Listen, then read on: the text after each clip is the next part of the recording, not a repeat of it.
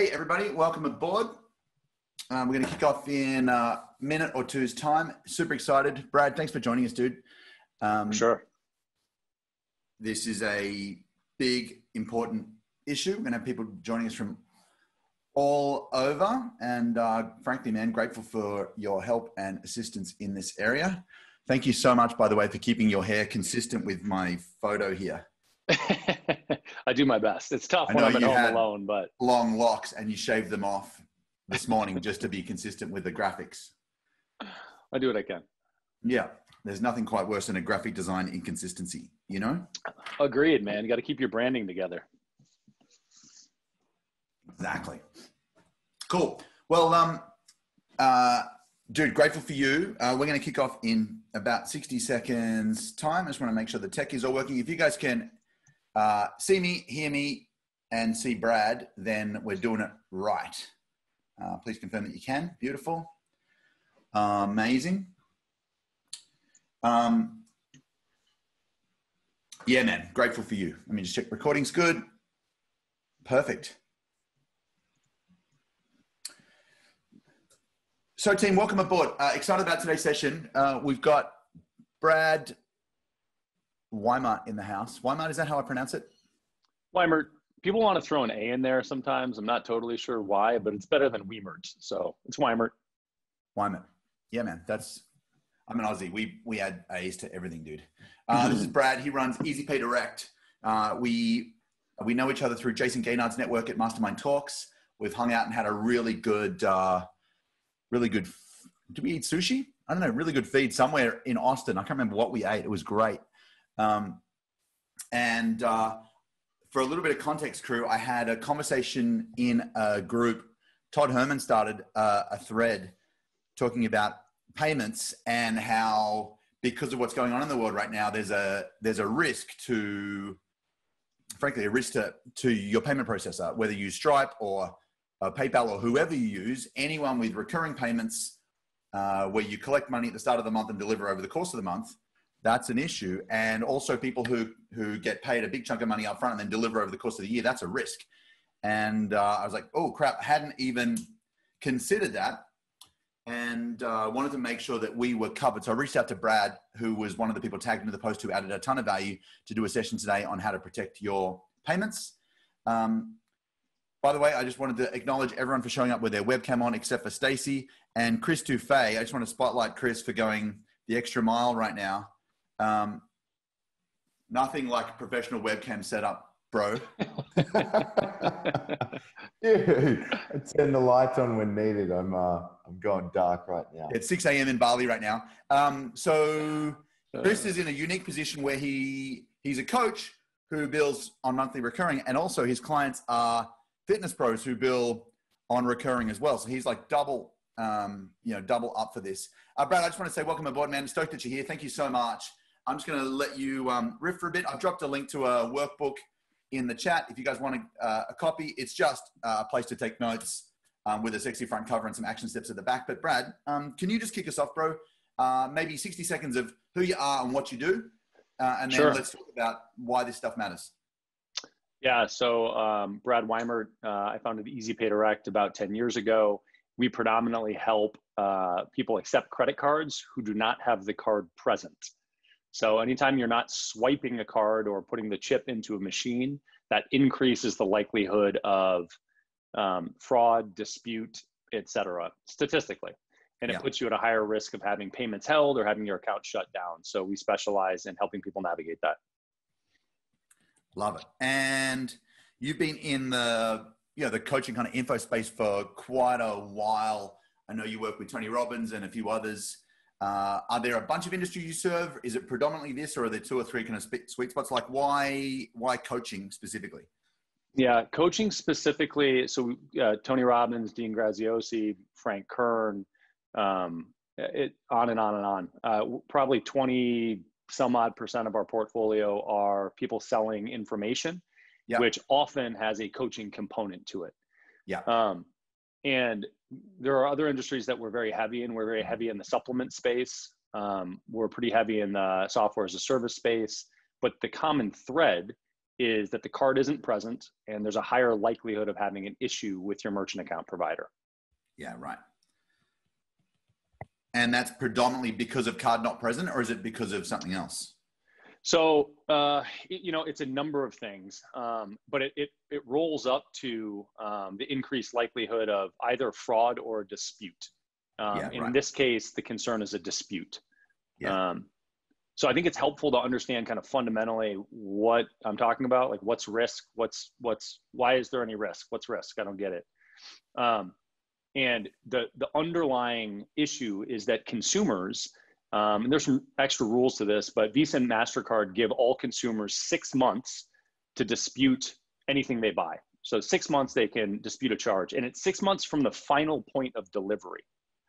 So the concern for a business owner, the concern for a credit card processor is that you as a business owner won't be around anymore, and then people will want their money back, and the credit card processor will then have to pay it back. They're then responsible if your business isn't there. So that's the underlying concern. Just so I'm clear, let's say you get paid here and you stop delivering here. 6 months later, they are still, like, in their books, you're still a risk. I think you should sell your time as being somebody that joins Zoom meetings for people right now and just draws these pictures, because it's pretty fucking awesome. Dude, that's pretty much my whole world. I can't think without a Crayola in my hand, and this is digital Crayola right here. So we're going to do this. I love it, man. And yeah, you're spot on. That's exactly right. So, okay. And so when you say risk, predominantly we're looking at this through through Visa, MasterCard, maybe even Amex's eyes, even though the clients look at us as a service provider. In terms of the credit card processing company, they see us as risk, because if God forbid something happens and we're not still around, then who's left holding the exposure is them. They're going to have to pay the money out of there, and they're not into losing money. You got it. And by the way, I'll use the term Visa and MasterCard a lot. It includes Discover and Amex. I'm only saying Visa and MasterCard because it's shorter and because they are 92, 93% of the market. Okay. But it applies to all providers. When you say Visa and MasterCard, we hear everything with a credit card. You got it. Roger that. Okay, cool. So from their point of view, we're a risk, and it's up to 6 months from the final point of delivery. I totally understand that. Now, can you put that in the context of what's going on in the world right now? Yeah. So you open the call by saying, well, what are what industries have more risk, and why is this a risk? And there are tons of different things that play into this. And just to be clear, this is ever present, right? This is a theme in merchant services, credit card processing all the time. What's happening now is just exacerbating the issue for business owners and for credit card processors, and for good reason. So there are tons of right away you can think of tons of businesses that are having challenges right now, right? Yes. Yeah. The travel industry is an obvious one, right? Live events is an obvious one. Those are things that the underpinning of all of it at the moment in the short run with the COVID situation is that consumers aren't going to get the products that they originally agreed to buying. Yeah. Right. And that's when chargebacks happen, right? That is when this risk is present, is the consumer doesn't get what they expected to get. So the issue at the moment, the first wave right away, one of the largest processors in the US sent a notice out to providers, to us, and said, hey, there are 15 industries, effective immediately, we're going to hold 10% of their money moving forward. Wow. They didn't close any accounts off the top. They just said, we're keeping 10% of the money moving forward. And that was bus lines, travel agencies, furniture companies, caterers, real estate agents, lodging, health spas, theaters, professional sports teams, tourist attractions, golf clubs, athletic clubs, amusement parks, social services organizations. And the last one on the list, I think, is the big one, which was membership organizations not elsewhere classified. Wow, that's a pretty broad category. Exactly. And the challenge is that our industry, the way that most of the world works this way, but we funnel businesses into what we call merchant category codes. And another vernacular for this would be SIC codes. But it's the same thing. It's just a code that we clump businesses together with to help make it easier to categorize them. Yep. So membership organizations not elsewhere classified is a specific code. But Yeah. when you think about it like this, somebody on the other end is setting up your merchant account, could be an algorithm in the case of like a Stripe, or Yeah. it could be a human.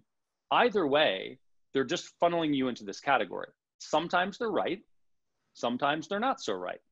So you could be a gym and misclassified out of fitness and into membership organization not elsewhere categorized. 100%. Mm-hmm. 100%. And so, for example, we're very heavy in the supplement space also. And in supplements, we have some people categorized as online supplement companies accurately, Yep. or they're categorized as a health and nutrition store, or they're categorized as a grocery store. Well, those have very different risk profiles. Those are totally Yes. different things. But it's important for business owners to recognize that, like, just because you don't fit squarely into one of these buckets doesn't mean that everything's okay. Right. Okay, that's really interesting. And so this is really helpful. So there's a chance that because we have a group of clients in a membership on a recurring monthly basis, we might be classified as membership organizations not elsewhere categorized. That's the risk, or one of the risks. Yeah, well, and to be clear, this is just an example of one processor that did this immediately as a result of the pandemic, right? Yeah. So they a week into the full world lockdown, they did this. But the underlying issue is that anything that has a future deliverable Yes. has an increased likelihood of dispute, right? Right Yeah. now, anything that is a high ticket has an increased likelihood of dispute, because the longer people are in lockdown, the higher unemployment's going to go, the more people are going to want their money back for things that they've bought, because money will get tighter. Yep. And then the other thing that makes coaching a challenge at large, and one of the reasons we love it, is because it's subjective in quality. Mm-hmm. So you can say, hey, I'm going to, one of the categories that we have a lot of very large players in is real estate education. And they do real estate information and coaching around it. Well, I could take a real estate coaching class or get a coach that's 5, 10, 20, 30, 50 grand. And I happen to have done a lot of real estate investing. So my assessment would be very different than a new person who paid that 5, 10, 15, 20, 50 grand, right? We would have a different assessment of the value of the product. So that results in more disputes. Yeah, dude, I get it. So subjective quality completely relates to us because the beauty's in the eye of the beholder. They're the beholder. They get to choose whether they liked it or they didn't. And if they have an off day or an off month, then that puts them more likely to subjectively score us negative. It's definitely high ticket, and there is a future deliverable, whether it's paid up front or it's paid, a month in advance. Either way.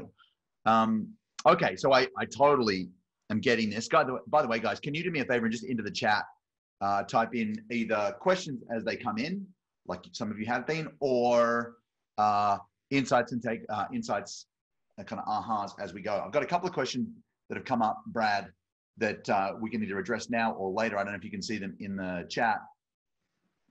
I so can, if they yeah. pay the year in advance, says Jason a little while ago, they've got 1 year and 6 months to dispute. That's correct. You got it. Okay, that's not great news. Anne says, do they hold it in a reserve account, and for how long? If customers only pay once, or they're making payments not subscription, how does that get classified in terms of risk? Different risk. So 3 questions there. Reserves are a way to mitigate risk. And so a reserve is when you would hold, that's what I referenced, where this one processor, who was Evo, by the way, which is a huge global processor, EVO. And I can't even, they are actually, they're too big to adequately monitor risk. So they do categorical sweeps all the time. So, and think about it this way. If you have, 1 million businesses on the books, and you are trying to control risk, are you going to go into independent accounts and assess risk? No. You're going to look at what categories pose the most risk and knock them out.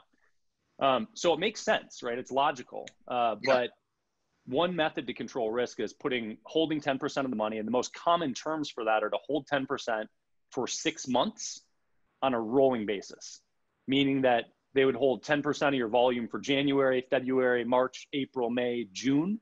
And then on July, they would release January's 10%. And then on August, and then the next month they'll February's release 10%. February, etc. Right. So But that's they one always option. want 6 months. And that's the most common. Okay.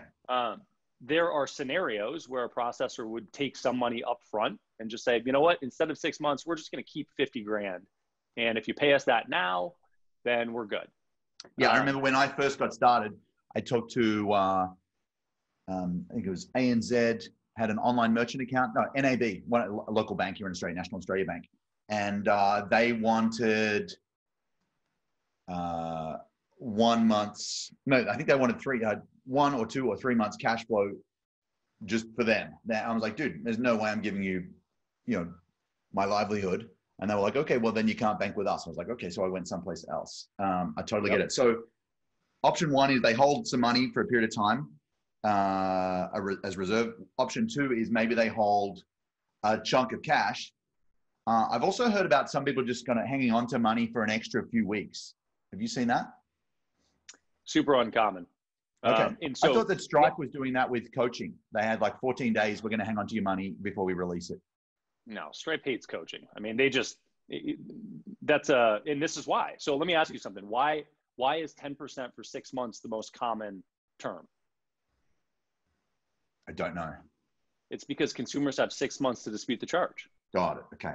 Right? So they want to hold the money for 6 months to make sure that covers their costs. Now that 10% is somewhat arbitrary, but it's covering dispute and increased dispute in the event of your company going under. Yeah, that makes tons of sense. Okay. So, well, I'm really glad we got you on the line. I'm not usually a bad news guy, but this sounds like bad news you need to know about. Yeah, it is. And there are ways to navigate it. It's just really important to be aware of it, specifically when you're in a space that is really riddled with challenges, which coaching is. Yeah, correct. And a bunch of the ClickFunnels and other kind of funnel building tools have Stripe and PayPal plug in super easy, and so a ton of us use Stripe, for example. And Stripe's definitely had some issues.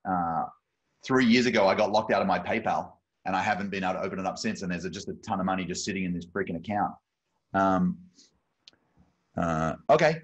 So Dave is asking, are there certain processes that are more friendly, like QuickBooks, Stripe, etc.? Sounds like the answer to that is probably yes, but it's probably not Stripe. Yeah, answer is definitely yes. And I'll answer that by explaining how Stripe works and how they're different.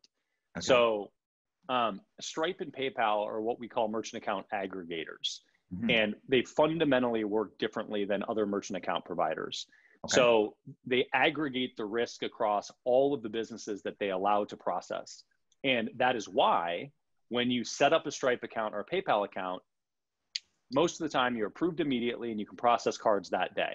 Yes. What that means is they don't know who you are, what you do, how you do it, what you sell, how you deliver it, if you deliver it. Mm. And so the only way for them to control this risk is retroactively, is by holding money or closing the account. And so if you right. Google, Stripe frozen funds or PayPal horror stories, et cetera, you're going to see millions upon millions of hits. Yeah. And I feel like at some point, Google and PayPal had a little conversation and swept some of that under the rug because it used to be worse for PayPal. I think there's a little brand reputation repair there, but fundamentally that's how they work. And by the way, that's not good or bad. That's just how that business model works. Yep. Right. The upside to that is it allows people to process payments immediately. Yes. The unfortunate significant negative in the case of many business owners is if you have a lot of momentum and all of a sudden you lose the ability to accept payments, it's a little bit of a problem. Yeah, a little bit of a problem, both for shuts down your ability to collect new money from sales, and number two, the money that we've all got sitting as recurring monthly payments, disappears in a day. So I think that sets up the obvious question, which is, okay, Brad Wymert, what do we do about this tricky situation? Yeah, so the other way to approach merchant accounts, instead of auto-approving them and dealing with the risk on the back end, is to underwrite accounts thoroughly, get to know who you are, what you do, how you do it, what your history is, what your marketing model is. And so that we have, and if we've underwritten thoroughly, those providers will have much less likelihood of closing the account or holding money later because they Got it. know what they're getting into. Now, by the way, does not eliminate the possibility of that happening, but it heavily reduces it. Yes. So the first thing that you can do to mitigate the risk is work with the right providers. In the general rule of thumb is if you got approved and you're able to process immediately, like within a day, they didn't do any underwriting. Yeah. Right? So easy up, easy down is a good rule of thumb. A couple specifics, Authorize.net is a payment gateway. So let me address that because it'll help you understand what the full picture is here. So if you go to a grocery store, you push your shopping cart up to the counter and you put your card into a little machine. That little machine connects to a merchant account on the back end. Online, you have a digital shopping cart. Instead of it connecting to a machine, there's a gateway there. And that gateway connects to a merchant account. So the gateway sort of replaces a credit card machine in the e-commerce world. So Authorize.net is that gateway, it's that middle part. And they would then farm out the setup of the merchant account to somebody else. And Stripe serves the role, and PayPal both serve the role of both the shopping cart, both the shopping cart and both the gateway and the merchant account provider. So like Kartra would be the shopping cart to somebody's question. Yep. And the merchant account, the gateway and merchant account provider could be Stripe, or it could be Authorize.net and another provider. Helpful. And Kartra, I don't have a good suggestion with them other than I think they're bound to Stripe right now, much to the dismay of constant annoyance with the CTO and myself. And one of the original founders of Kartra parted ways, and we lost our integration when that happened. So they're stuck with Stripe and PayPal at the moment. Yeah, right. That makes sense. Okay, that's helpful. Okay, so how, let me just kind of ask a devil's advocate question. How much of a risk is this? I know you can't say everyone needs to do something about this in the next 3 days or you're screwed, but like, is this a possible? Is it a probable? Is it, can you speak to that at all? Or is that difficult to say? I don't think it's difficult to say at all. I mean, I would under no circumstances personally run a coaching business without having multiple merchant accounts. And that's the second, that's the number one thing that you can do outside of making sure that they're the right providers is have more than one option to accept payments. So there are a bunch of ways to do that, but that's a mission critical thing for me. And there are a number of industries where it's like, no way would I run it without that. My general rule of thumb is that if you're doing more than, 300, 400 grand a year, you start to hit the radar of a provider. So if they're going to make a sweeping change to their accounts, they're going to look for people over about that volume and make a change there. If not, just the entire category. Yeah. Okay. So that sounds like it's a legit concern. Well, and that's in general. Yeah. Right now, like we're actively seeing people target this space. So we have a longtime provider that has worked with a lot of huge clients and still does. And they also last Friday came in and said, hey, we're putting a 10% reserve only on coaching. So it wasn't several categories. It was just, hey, coaching we think poses a higher risk. Yeah, wow. And if our rep literally said, if they don't like it, they can go somewhere else. So yeah, I think that there's a heightened risk in this space right now. Got it. Okay. So that's, okay. Well, that's great. How do we choose the right provider? And yeah, it's awesome. Can everyone just like rub their hands together like you're a kid on Christmas morning and say, oh, goody, because that sounds like great news. Okay. So what do we need to know and what do we need to do? Obviously, chat to us a little bit about what a right provider looks like and then any kind of shortcuts. I know that from the conversation we had a week or so ago, different regions in the world are kind of like different payment regions. Australia is like a separate payment region. What do we need to know about like what to look for in a good provider? And then give us some suggestions. Yeah. So Australia is a different region, and Visa, MasterCard are broken up into 6 or 7 regions. North America, South America, Europe, Asia, Australia, and Europe. Australia operates differently than most regions, and there aren't that many options. Great. I know. We have a couple there, which is good. And we, after talking to you, Taki, we opened the door with another Australian provider that we're comfortable with right now. Yes. But we have a lot more options in the U.S. How you assess providers on your own is really, are they asking the questions about your business? If they don't ask you what the highest transaction is, if they don't ask you how long it takes you to deliver the product, if they don't want to look at your previous processing statements and or your previous bank statements, they're not doing any underwriting. So that means that they're going to open the account and not understand the risk of your business, right? And like the direct comparison is if you went to get a mortgage and they gave you the mortgage, even though you didn't actually show them any pay stubs and you just told them that you made $500,000 a year. Well, we saw how that went down in 2008. Yeah. Right. You have to underwrite accounts in order to be able to effectively manage the risk. Yeah. Super clear. So Kylie Ryan is asking about Amex Merchant Services and eWay. I don't know how familiar you are with eWay. They're a pretty big provider here in Australia as a gateway. Yeah. So I don't know them super well. I know that I think that they are both a gateway and set up merchant accounts for you. Yeah, I think you're correct. But I honestly, I don't know enough about them. And I'm happy to follow up with my thoughts via email or in a group or something, if that's helpful. That would be great.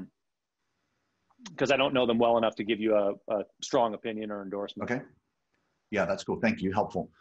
Okay, so we want to know, are they asking the right questions? And then let's say we find somebody who is, maybe someone who has cool hair and is processes for a bunch of big name gurus, hypothetically. Do we just like set up an account and have it sitting there as a backup, or like, do you need to like actively run things through it? Like what do you need to do to kind of keep it going? I think that's kind of important to know. It's super important to know. We have an unfortunate amount of people in our database that have set up accounts and don't use them because they have this sense of security around, I have a backup. Okay. And that is, it absolutely serves no purpose. And it's actually probably worse for you because you have a sense of security than just not having one at all. And so why is that a problem? Because like, to an untrained eye, you go, well, I've got this other account, and if my Strut gets shut down, I'll switch to these guys. What's the danger? The issue is you set off all of the risk flags when you go from 0, 0, 0, 0, 0, oh shit, a lot of volume. Got it. Right. And so in anybody's book, every payment provider has, some sort of algorithm or set of risk rules that's going to automatically trigger for a variety of things. And if you have significant refunds, significant declines, those things trigger as well. But if you just have a spike in volume, that's big reason for concern for lots of reasons, right? A, what happened? Is it fraud? B, let's say we underwrote the account for a certain dollar amount and now they're going way past it. Do they have the ability to pay back the chargebacks if something happens? Right. Et cetera, et cetera. So those spikes are bad. So if you have a backup account sitting and all of a sudden you have a spike, it raises flags. Okay. Such good pictures. Dude, are you digging this? This is what we call the merchant provider WTF moment. So good. Yeah. Okay. So if you're like 0 and then it goes to everything, let's say you do 300 grand, 30 grand a month over here, and then it gets shut down and you just port everybody over, then all of a sudden you get a spike and that freaks people out a little bit. Okay, that's really helpful. And so I got 2 questions. One is, if we do have a second account, what percentage might we put into it? Like, do you 50-50? Do you 80-20? Any thoughts about that? And then, so what's the best way to split it, I guess, is first question. And then is there a way to, let's say we've got people set up on a recurring payment over here. Is there an easy way to port those payments over here without having to like manually re-enter them, I guess, is it? Yeah. So 2 questions. One, how you distribute it. I mean, honestly, it's just important that you do distribute it. And 50-50 is generally what we'll do just as a starting point because it's an easy way to do it. And to the point of the spike, if you kept your original provider doing 80 and you're only doing 20 here, you're still going to have a pretty significant spike if you have to get up to 100. Mm-hmm. So 50-50 at least keeps it balanced out. In terms of recurring billing, depending on the platform, you can generally port recurring billing from one gateway into another because that data is tokenized. So nerdy tech stuff, but it allows us to port it over as long as the provider cooperates. And Stripe will cooperate. Authorize.net will cooperate, but they are both difficult, but we are good at working with them. And so, so wherever you take it, it's important to know that both of those platforms will port it. Whether just to be super clear, can you say them again? It was Stripe and Authorize.net is the other one I mentioned. Yeah, they have the ability to port it. If one of them tells you no, they are misinformed or something. But yeah, definitely. Ronsley says this has happened to me twice. PayPal kept 76 grand for 7 months, and then 122 grand for 5 months in 2016, 2017. I mean, they're nice. Don't you think you should just give it to them, Ronsley? No. Yeah, no. Okay. I don't even want to get started on PayPal. Let's not go there. But it has happened, and it happens a lot. And they just extend it out, and they ask for all sorts of documents, and it just kept going, and it was just frustrating. But it does happen, and it does happen a lot. It happens twice to me. So yeah. Well, and so, by the way, does anyone else here vote that if it happens to them, they can just request that PayPal does it to Ronsley instead? He's used to it now. Well, what Ronsley said was they asked for a whole bunch of documents. Well, that's what underwriting is. We'd rather do it on the front. Yeah, they're just doing the risk assessment on the back end, right? If we got the documents on the front end, if they did, they could have assessed that on the front end and made the decision then, right? So that's our preference. We would rather, and by the way, if it takes us 2 days, 5 days, 2 weeks to underwrite an account, we lose clients that way, right? It's much more productive for Stripe and PayPal. They turn people on immediately. Their conversion is going to be way higher on the front end. Yes.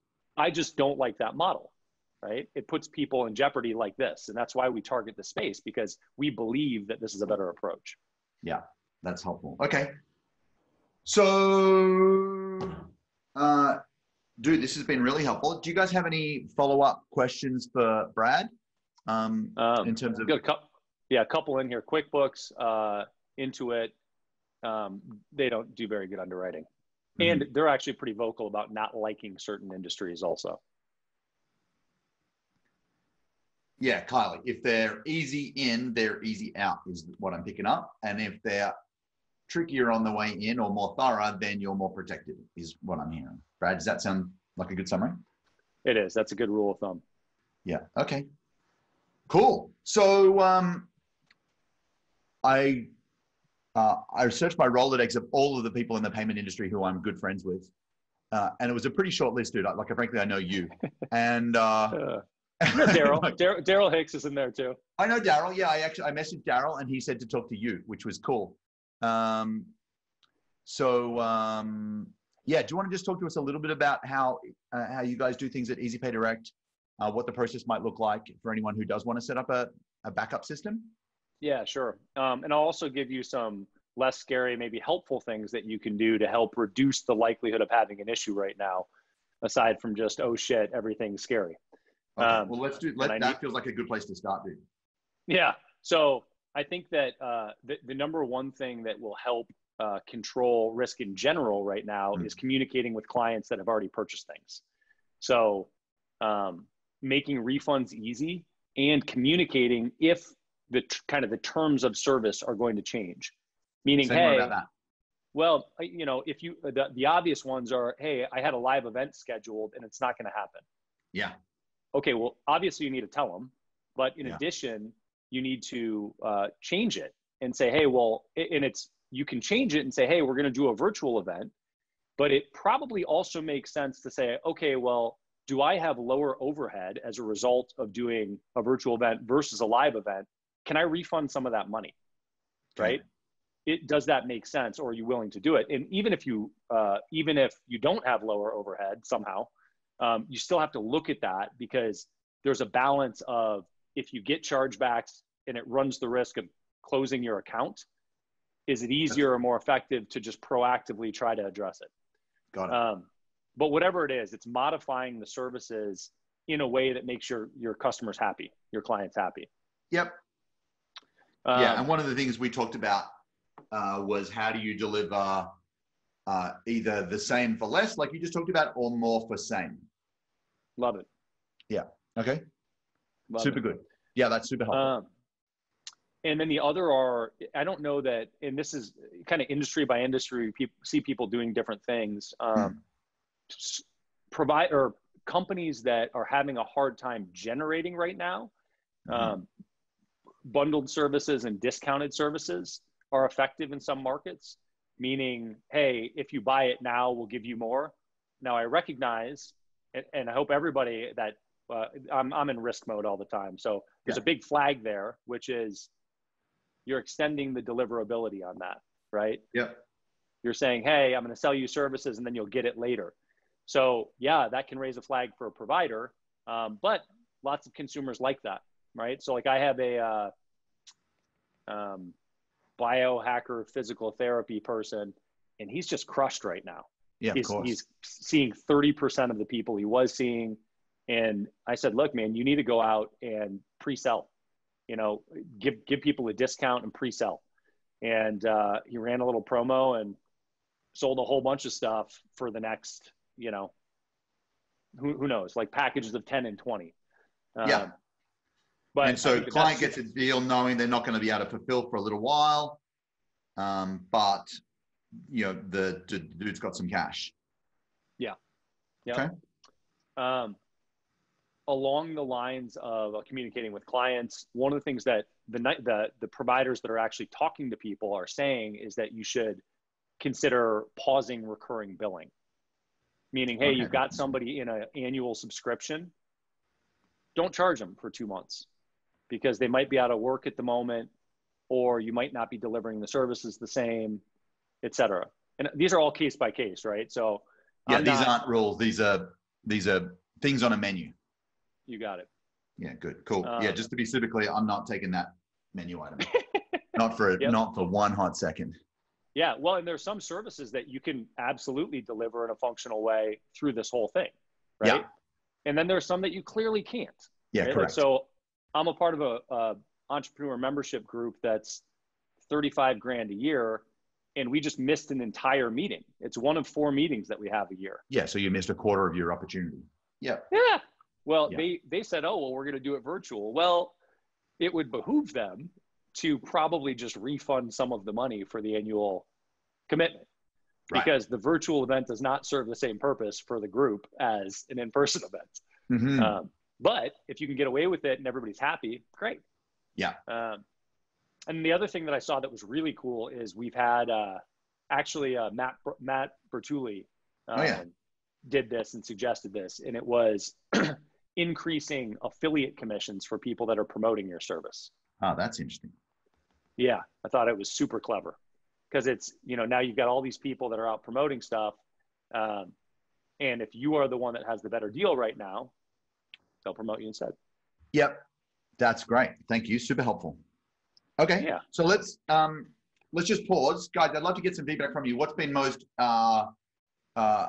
interesting or most helpful from having this conversation with Brad right now? Can you just bang it into the chat? I'd like to kind of have a quick look at what's been most helpful so far. And then Brad, if you're cool with it, Matt, what I'd love to do is talk a bit about how your deal works. Just so people have some options about where to go. Being aware of the risks, says Jason. payment processor, payment gateway, account difference was massive. Jason says, thanks, Brad. Multiple merchant accounts and mitigating risk. Creating a backup or fail-safe account and actually run some money through them to stay active. Yeah, so you don't go from zero to dangerous in one fell swoop. I think that makes sense. I'm trying to find different way to work with Kartra before I'm too far down the hole. Yeah, interesting. Yeah, I don't have a great option for that. I literally talked to one of my guys that's been poking them, and his words were, yeah, their CTO basically told me to fuck off. And I laughed because I was like, yeah, I know him. So we're working on the integration. I just don't know when it's going to happen. It's on the list. And we're integrated to every other platform under the sun. Kartra just has been a difficult one. Yeah. Chris, that might be helpful for you to know, dude, because I know you're looking at moving to Kartra for some client stuff. Might be helpful. Yeah, so how we are structured is EasyPay Direct is a gateway and a merchant account provider. So the fundamental difference with us is that we are contracted with probably 40 different merchant account providers and banks across the world. Can I ask you a dumb question? Is EasyPay Direct just spelt in plain English, or is there, you Americans like to put Z's where they're not meant to go and stuff? So I just need to ask. How do it is spelled in plain English. We also own the other domain because people are stupid. Of course, no one ever went broke underestimating people's intelligence. So okay, good. Okay. Yeah. Yeah, our goal is to assess things on the front end. So when somebody submits an application with us, we have what's called a new client specialist. They assess whether we think somebody needs more than one account or not. They help them fill out the online application. And then if we think they need more than one account, we have a certified payment specialist. Those folks have been in the industry for many, many years, and they help pair you with the right banks. And so, and we know off the cuff, what banks are currently accepting, what are not. And we're assessing that all the time. So like this provider last week that said, hey, we're putting a reserve on coaching right now. Okay, well, we know that that's not our first stop. Yeah. Yeah, they probably stop 12.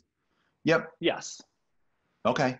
Yeah, Kylie says more than one account through your gateway.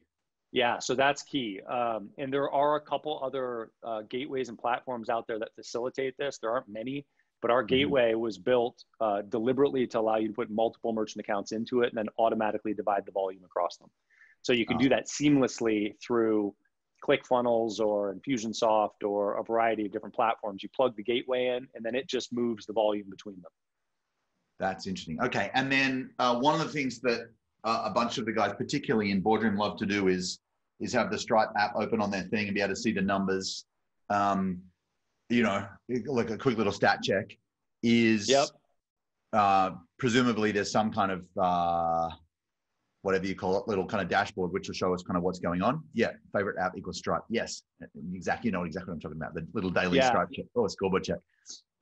So we are, let me see if the short answer to that is we have great reporting in the gateway. We don't have as many pretty pictures as Stripe.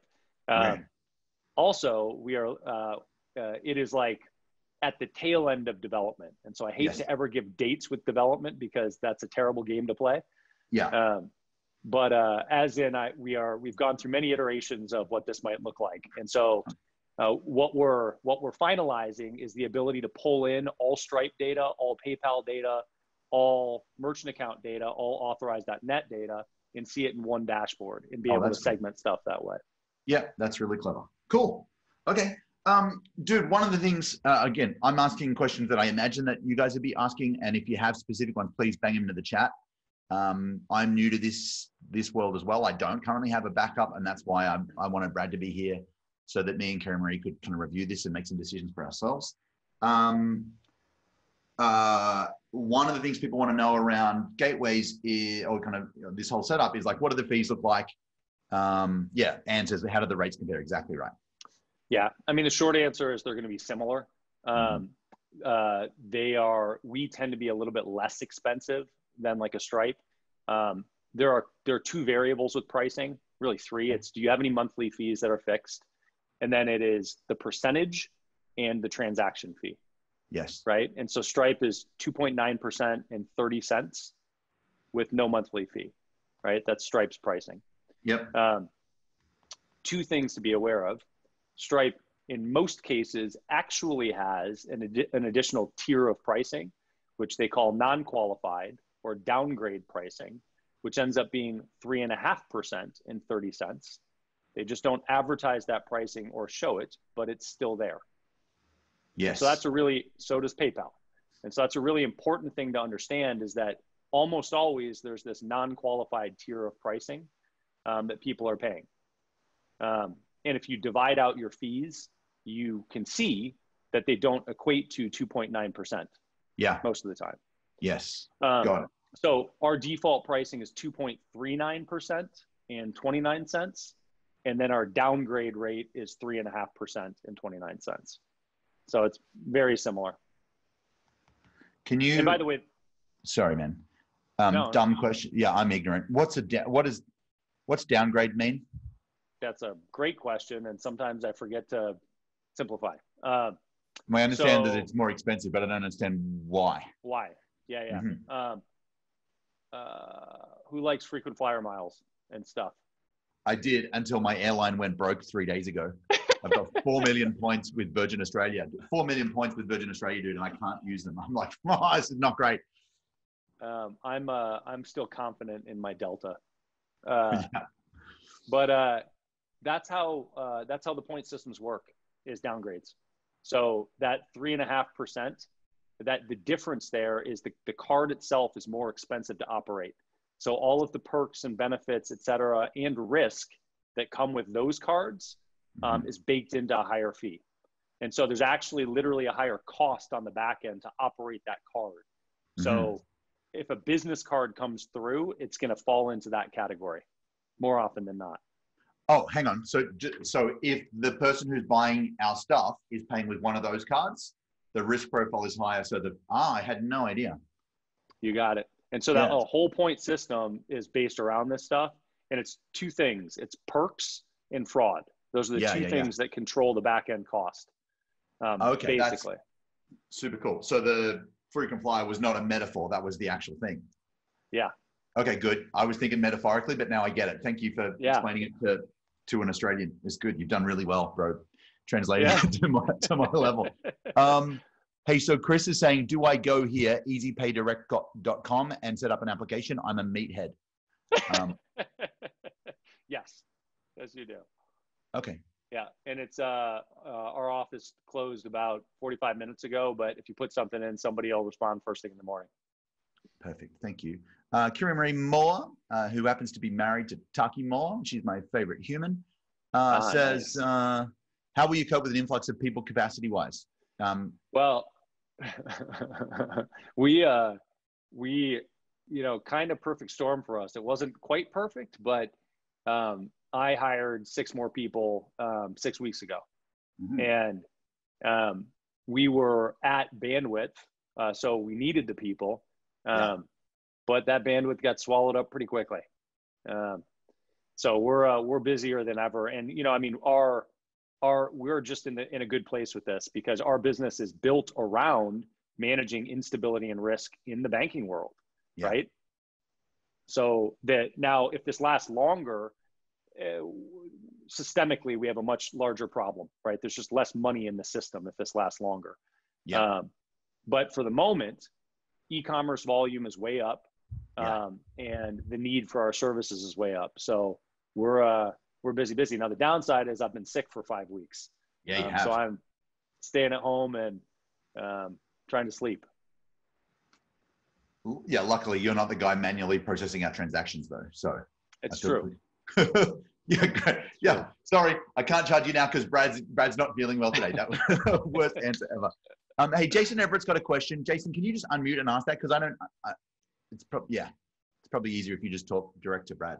Yeah, totally. First of all, what's up, Brad? It's been a long time since we were on the slopes in Canada, brother, man. Good to see you, by the way. Man. You too, dude. You too. Dude, I was mad I wasn't there this year. Let me just tell you.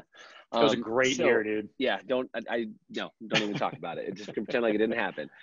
So dude, I have a question, which is, when I first started doing all these payments, like monthly reoccurring charges, and actually when I had coaching before, we had two prices. We had like, if you do a, direct bank transfer, it's $2,500 a month. And then we were charging a 3% add on top of that service if somebody's paying for credit card, with the idea being that like we wanted to, not incentivize people for paying with credit card. We would occasionally get people say, that's illegal, you can't do that, there's nothing you can do, even though like at the gas station you can have a cash price and a and it's not cash, it's like ATM card price and then a credit card price. And so I lost a lot of clients that way. Like that would literally be their sticking point for not working with us. And so we just went away with it. We only do credit card charges. And then just like literally within the last couple of weeks, I saw some random new processor out there called Kick Fees. It's like, hey, we only charge you $49 a month, no credit card processing fees. And after looking into it, what they do is they charge the customer the processing fees. So, they would still pay the $2,500 and then they pass the fee direct to the customer. So I didn't know what the official was on that. And I wanted to know what and it's probably more than me. Yeah. So it was there. First of all, there's a big divide. Never illegal, but against Visa, MasterCard regulations. Okay. Good to know. Yeah. So Visa and MasterCard are the government in this situation, right? And they're like God. Like they just make the rules and that's the deal. Yeah. Well, the banks, that's pretty much the jam, man. Totally. So, however, a long time ago, like 10, 15 years ago, those rules changed and allowed you to have a surcharge. Now, you saw people were playing with the language of like, if you pay cash, you can have a cash discount. That used to be the only way you could do it, but you couldn't charge more for using a credit card. That was Visa and MasterCard's rules. You could give a discount for paying cash. Cash. Yeah. And then that changed years back to, no, you can absolutely do a surcharge. It just has to be wrapped as a surcharge. Now, here's the thing. So those are the rules. Yeah, but the thing language shenanigans. Yep, totally. But what you ran into is really all that matters, which is customers. Are consumers going to be okay with it? And the answer is it's way easier to just hide the 3% in the total price and then never talk about it, right? Increasing your prices by 3% isn't going to turn anybody away. But telling them they have to pay 3% more to pay your credit card fees. Yeah, it was a silly friction, man. It was totally worthless. Yep. Agreed. Okay. All right, cool, man. I just want to figure that out because we were talking about switching over to this Kick Fees. I'm like, dude, I would save thousands. I mean, dude, this would be so much better. Then come to find out, they're just passing that on to the consumer, which then they're just going to pay a fee, and that doesn't really help anybody. Yeah, it might just make everybody angry. Yeah, it's just cost of business, man. I got you. Okay, thanks, man. Good to see you, by the way. Yeah, you too, man. All right, dude. Brad, this is super helpful. By the way, I just spied in your background, you've got one of my top 2 all-time favorite business books there, Maverick, Ricardo Semler. It's turned out because I haven't read it yet. And so dude, it's you should literally my next thing. Yeah. So I just reread Ray Dalio's Principles. Yeah. But that's next. So I'm glad you said that. So let me give you, it's amazing. If you want a little like bout of inspiration to get you into that book, check out Ricardo Semler's TED Talk. It's amazing. And that might inspire you to get the book or decide that it's not for you. Jump in the book or decide it's not for you. Yeah, watch this TED Talk. It's great. Okay. So easypaydirect.com is the link if somebody does want to set up their backups.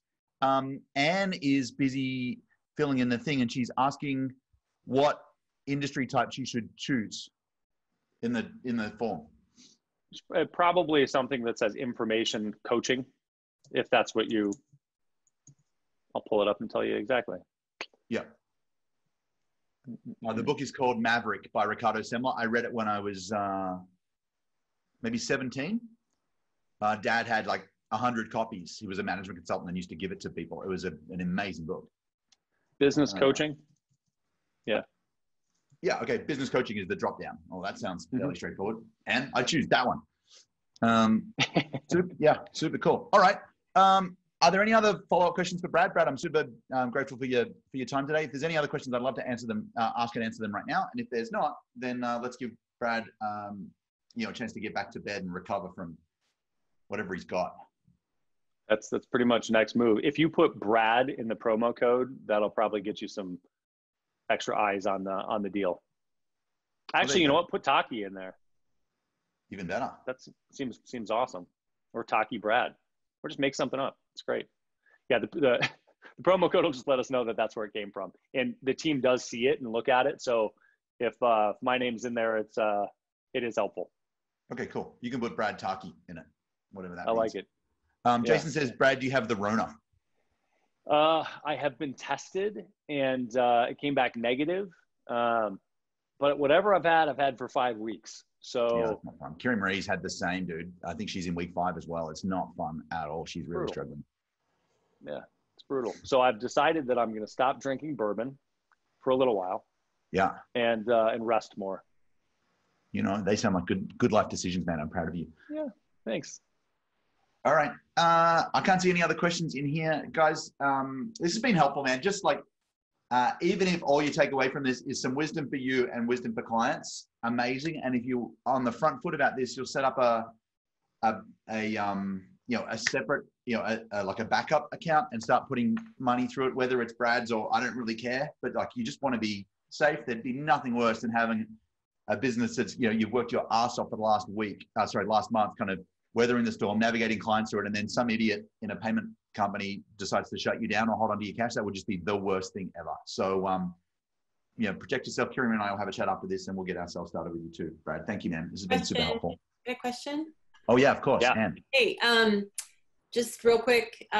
So I use Kajabi as my shopping cart. Will that work or do I need to use WooCommerce to integrate? I think off the cuff that our gateway isn't integrated with Kajabi. We can set up merchant accounts for it, but we'd have to, but we can't use our gateway, which means that we can't automatically split the volume with Kajabi. So what I could do though is I could manually process through WooCommerce maybe. Well, and we are directly integrated with WooCommerce. Okay. So our gateway ties right into WooCommerce. That was a very geeky question. Thank you. yeah, No, it's not. I just glazed over and I went, okay, let the nerds chat for a bit. Jonathan is the president of Kajabi, and we've talked about integrations there too. So that's another like on the docket, just not done yet. Yep. Jade's got a follow-up question. My roommate just said she moved all her members to recurring invoice via Square. Any thoughts on that? That's interesting. Yeah, I think that's terrifying. So Square is the same thing as PayPal and Stripe. It's the same model, right? It's fine if you're a coffee shop that has inherently low risk. Well, inherently low risk.